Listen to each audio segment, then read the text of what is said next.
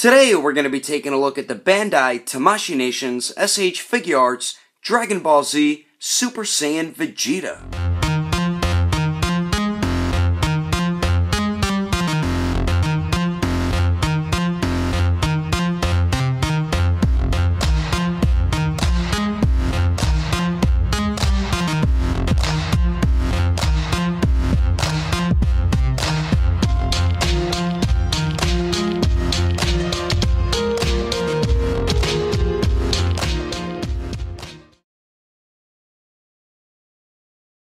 So what is going on, everybody? How is everyone doing today?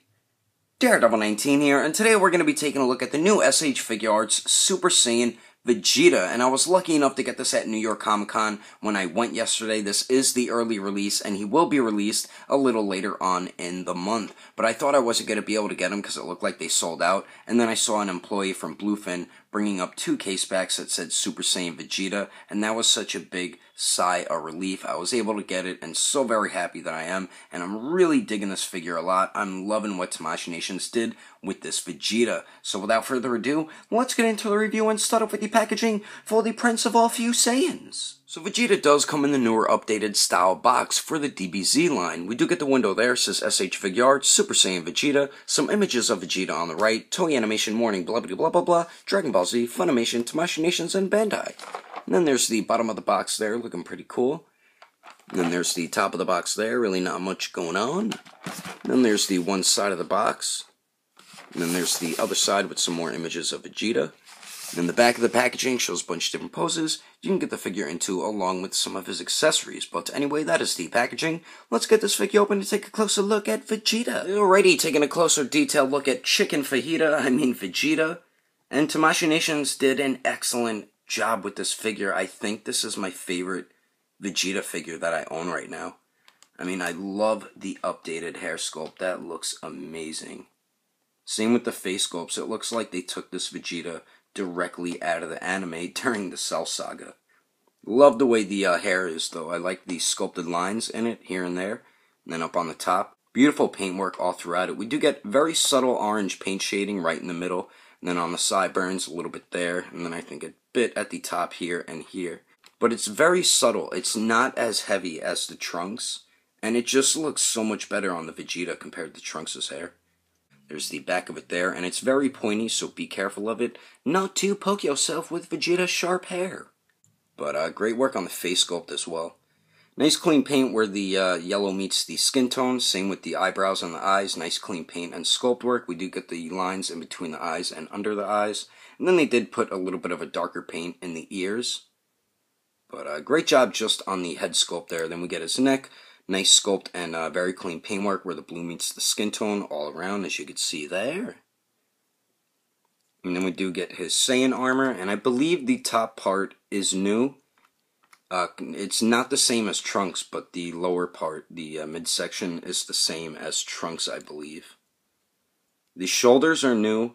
The biceps, I think, are the same as Trunks, but the lower arm is different. It's a little more wider compared to Trunks'. Same with the shoulders. As you can see, Vegeta's are much bigger. Same with the lower arms, but the biceps look the same size. And then the upper part of the Saiyan armor, as you can see, Vegeta's looks a little bit different.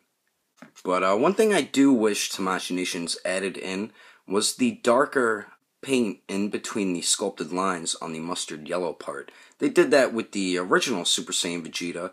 I don't know why they didn't do it with this one, because it just makes the Saiyan armor look that much better. Even though it looks great, just that darker paint would have looked so much better. Same with a little bit of paint shading on the white part on the Saiyan armor. But a very cool looking figure. There's the back right there. And we do get these straps at the top. So now for his legs. The thighs are new pieces, as you can see. It's not the same as Trunks. Looks similar, but it's not. I think the lower legs and the boots are the same, but the feet are different. As you can see there. See how the feet are different? I mean, they did a great job with it, though. We do get some paint shading around the crotch area and then up at the upper thigh. Just a little bit, though. We only get paint shading there and then in the hair. But nice sculpt work on the boots, same with the shoes. And it would have looked better if they added that darker paint in the sculpted lines on the shoes as well. There's the bottom of them. I mean, overall, I think Tamashii Nations did an excellent job with this Vegeta, and I am extremely satisfied with it. The new updated hair and faces look great. But anyway, let's continue on. And for anybody who's curious, wanting to know if you can interchange any of the other Vegeta heads with the new one, the ball peg on the new Vegeta is bigger than the other Vegeta figures. I mean, you could probably take the Super Saiyan Blue or the regular Super Saiyan or maybe even the black hair Vegeta and throw it on this one, but you're going to have to do it with force because, like I said, the ball peg is a little bit bigger and you will loosen up the hole for the other Vegeta heads. And if you're wondering if you could put this one on any other ones, you can, but it really doesn't work, though. As you see, it's way too loose. But anyway, continuing on. Moving on to the accessories, we get a bunch of awesome stuff included with Vegeta, and we finally get some crossed arms, and it's about damn time, because this is such an iconic pose that Vegeta is in all the time, so very happy Tamashii Nations finally included some crossed arms with a new Vegeta figure. But the paint and sculpt look great on it. I think they did a nice job with it. And the way you interchange it is you pop Vegeta's arms off right here at the upper bicep where it connects into the shoulders. Just pop them out and then you pop this one on, as simple as that. It's as easy as interchanging the crossed arms for the Saiyan armor trunks. So we do get that. And then we also get 9 interchangeable hands, so we do get a pair of fists, of course, and let's focus the camera here so we can get a better look at them. But very nice sculpt work on these. I think they're the same ones that came with the Saiyan armor trunks, and they aren't painted, that's the color of the plastic, but nice sculpt work on the fists here. So we do get a pair of fists, and then we also get a pair of these new hands, which are like martial arts stance hands. And they're very similar to the ones Goku comes with, but I like what they did with the Vegeta ones. They made the middle finger a little bit lower, not even with the pointer finger. So I like that they made them a little bit different for Vegeta. So very cool that we got those. And then, of course, we get a pair of open palm blast hands. Nice sculpt work on the inside of the hand there. And there's the back of them. So we get those. And then we do get a pair of final flash hands, which are some hands that should always be included with Vegeta. Or you can call them Bulma boob-grabbing hands. So we get a pair of those, and then the last hand that we get, which is a right hand, kind of looks like it's a thumbs up hand, but it's actually Vegeta pointing to himself, like when he was fighting Cell during the Cell Saga. He pointed to himself like that, and I forgot what he said to Cell. Maybe he said he was Super Vegeta or something like that, but I really love that they included this right interchangeable hand. Very cool idea by Tamashii Nations. So those are all the interchangeable hands. And then we also get 4 interchangeable faces. But the one thing I'm not happy about is we didn't get a powered down interchangeable head. So that's a little bit disappointing. But at least we do get 4 interchangeable faces. We do get this one here, which is the normal basic looking face sculpt that we already took a look at before. And they really did some great paint and sculpt work on it. Like I said, it does look like they took Vegeta right out of the anime. So we do get that one there, and then we also get this one here, which is the like smirking, smiling face sculpt. I think this is my favorite that's included with this Vegeta figure. Very nice paintwork around the hair where it meets the skin tone, nice and clean. Great sculpt and paintwork with the mouth. That tiny little paint detail looks great. Same with the eyes, eyebrows, all the lines and everything. So very nice job with that interchangeable face. And then we also get 2 yelling, screaming face sculpts, which are the exact same, just the one right here, he's looking off to the left, while this one here, he's looking straight ahead. But very nice clean paintwork where the color of the hair meets the skin tone. We do get a vein on the left side of his forehead right there too. Great paintwork around the mouth and the teeth, same with the eyes and eyebrows and everything. Great job on all these interchangeable faces, but anyway, that is all the accessories included with Vegeta. Let's keep moving on with the rest of the review. Now for the height of the Prince of All Saiyans. To the top of his head, he stands about 5 inches tall, then to the top of his hair, he's a little bit over 6 inches tall. And then here he is compared to the SH Figuarts Original Super Saiyan Vegeta, the SH Figuarts Premium Color Super Saiyan Vegeta, and the SH Figuarts Super Saiyan Blue Vegeta. And then here he is compared to the SH Figuarts Super Saiyan Trunks and the SH Figuarts Perfect Cell. And then here he is compared to a bunch of the other SH Figuarts Dragon Ball Z figures. Anyway, there's some quick comparisons. Let's keep moving on with the rest of the review. So now for the articulation, and if you have these Saiyan armor trunks, you get the same exact movement with this Vegeta here. So we do get 2 points at the neck, 1 at the upper neck and 1 at the lower neck. So the upper neck joint Vegeta can pretty much look all the way up, so that is really good. And then looking down, he pretty much just looks straight ahead. Then we do get some alright pivot up there, and it also swivels. The lower neck joint, just a little bit of forward and back movement, a little bit of pivot as well, and it slightly swivels. So nice movement at both those neck joints. Then we get a point of articulation under the chest here, and Vegeta can crunch forward about that much, and I like that they hid the joint this time. Last time you were able to see a big gap, like with the Trunks figure, so nice job by Tamashii Nations on that. And then goes to the back about that much.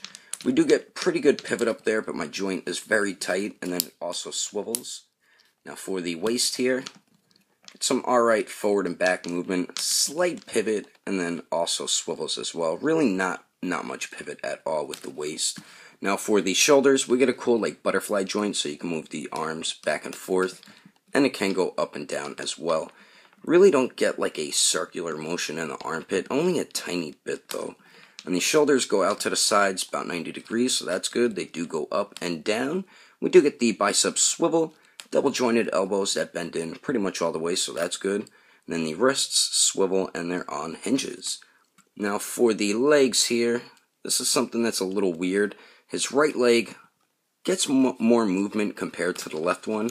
Like kicking forward, I can only get him to go up that much with the left leg, but with the right leg, he can go up about 90 degrees.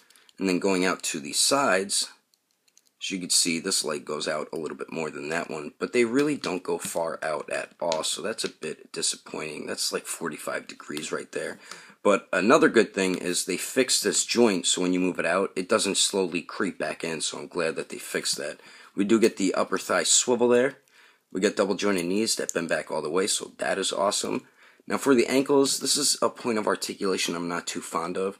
You can hinge them down a little bit, so you get more movement out of the ankle here. They do swivel. They hinge up a real good amount, and then they hinge down a good amount as well, but I feel like the pivot isn't the best, and I feel like we got more pivot out of the previous Vegeta figures compared with this new updated articulation. Then we also get toe articulation. I mean, overall, I think we get some great movement with this Vegeta, and I'm very happy with it, but I'm not a big fan of the new ankle articulation, but I mean, you're going to get great poses with this Vegeta, and I'm overall satisfied with it. But overall, I do highly recommend this figure, especially if you're a big Dragon Ball Z fan, you love the SH Figuarts line, or if Vegeta is your favorite character. This piece is a definite must-have for your collection. Tamashii Nations killed it with this one. They did a fantastic job with this Vegeta. And this figure is so damn cool. The other side of the pillow doesn't have shit on it, so I do highly recommend it 100%. The only issues or complaints I have with this figure, one of them is I'm not a big fan of the new updated ankle articulation, mostly just with the pivot. I just don't like the way it moves. I feel like we don't get that much movement out of it. Another main one is we once again do not get a powered down black hair head sculpt for Vegeta. That is very disappointing and probably my main issue with this figure. And my last minor complaint is I wish there was paint shading on the white parts on Vegeta's armor and on his gloves and boots, and I do wish they put a darker shade of paint in between the sculpted lines on the mustard yellow part on his armor. But other than that, Tamashii Nations killed it with this figure. The articulation works beautifully. I'm getting such great poses out of the figure and having so much fun posing him around. We also do get some great accessories, a bunch of interchangeable hands and faces, and of course, finally, the crossed arms. Very happy about that. And then finally, the detail. Tamashii Nations did such an awesome job with the paint and sculpt, and I love the new updated faces and hair sculpt. They did an amazing job with it, and I love the very subtle paint shading in the hair as well. And I'm so happy with the way this figure turned out, and I love having this updated Vegeta now in my collection. And if you would like to get this Super Saiyan Vegeta for your collection, he does retail for about 50 through 55 bucks depending on where you purchase it. Like I said before, I got the early release from New York Comic Con, so he will be releasing in a few weeks, and you can pre-order him at agelessgeeks.com, or you can pre-order him on the Ageless Geeks Facebook group. But anyway, that is my review of the SH Figuarts Super Saiyan Vegeta. Vegeta. Hope you enjoyed my review. If you want to support the channel, don't forget to subscribe, don't forget to share, and favorite the video too. And if you liked it, give it a thumbs up. If you didn't like it, just give it a thumbs up anyway, because action figures are awesome. But thanks for watching. I will see you later. Today, we're going to be taking a look. So what is going on, everybody? How is everyone doing today? So what is going on, everybody? How is everyone doing today? Ouch. And I'm extremely happy I was able to. Plus, I'm really but the closer and closer I was getting to line, what the heck? And then there's the bottom box for the DBZ line. We do get the window there. It says SH Figuarts, Toy Animation, Warning, blah blah blah blah blah, Dragon Ball Z, Funimation, Toy Animation, damn it. And for anybody who's curious if you can interchange the SH Figuarts, the SH Figuarts Original Super Saiyan Trunks, the SH Figuarts Premium Color Super Saiyan... Did I just call them Trunks? The hell?